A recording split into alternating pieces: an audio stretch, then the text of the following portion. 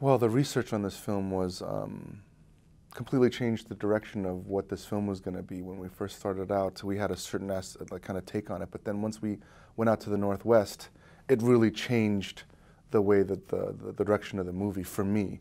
And it had a lot to do with the people that we met and the locations that we had visited. And on the documentary, there's a lot of love for this family that we had met called the McKays, and they were a real inspiration to the T-Rexes and our farm family in terms of how they lived their life. And I bent down to take a drink when these crocs launched out of the water. One croc bit me on the face. It had truncated our time down to get this film made under 2 years, and that time pressure was probably one of the biggest challenges in terms of getting the story. How many kind of turns did you get at that in terms of the technology? How can we build everything in the time that we needed? And that was the biggest factor for sure.